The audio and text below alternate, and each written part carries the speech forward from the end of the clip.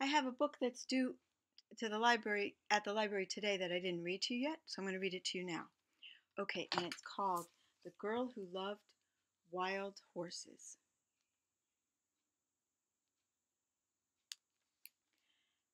by Paul Goble. Let me go a little closer. You still see the glare though. Okay. Bright orange inside, bright orange is red. Oh, these are cool pictures.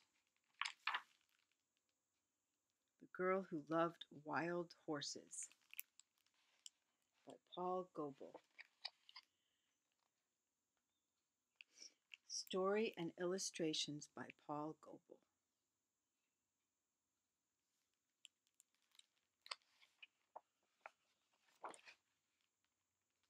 These are very cool drawings of scenes out west, Native Americans, and these different colored horses and the wild scrub plants sort of in the desert more than here.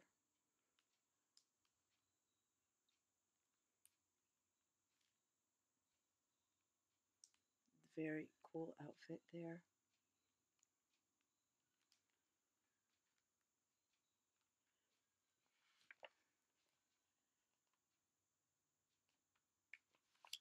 These are the drawings.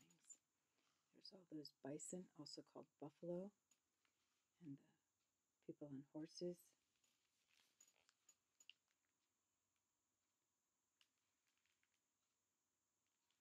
The people were always moving from place to place, following the herds of buffalo. They had many horses to carry the teepees and all their belongings. They, I don't know if I'm pronouncing it right because I've never seen that word spelled that way, so it might be a different word. But at any rate, they trained their fastest horses to hunt the buffalo. And they would use the buffalo for food and for clothing. And they killed a lot of buffalo. This is a cool drawing. These are very cool drawings, paintings. Look at how they did the leaves or blossoms on the tree. It's so cool how so many different artists start with the same thing, a piece of paper or a piece of canvas, and paintbrushes or pens and pencils or charcoal, and they wind up with such very different things. That's one thing I love about children's books. With adult books, the writers do that with words. Every book is so different from every other book, and it's all done with words, but it's the same thing with art. There was a girl in the village who loved horses. She would often get up at daybreak when the birds were singing about the rising sun. She led the horses to drink at the river. She spoke softly, and they followed. People noticed that she understood horses in a special way. She knew which grass they liked best and where to find them shelter from the winter blizzards. If a horse was hurt, she looked after it.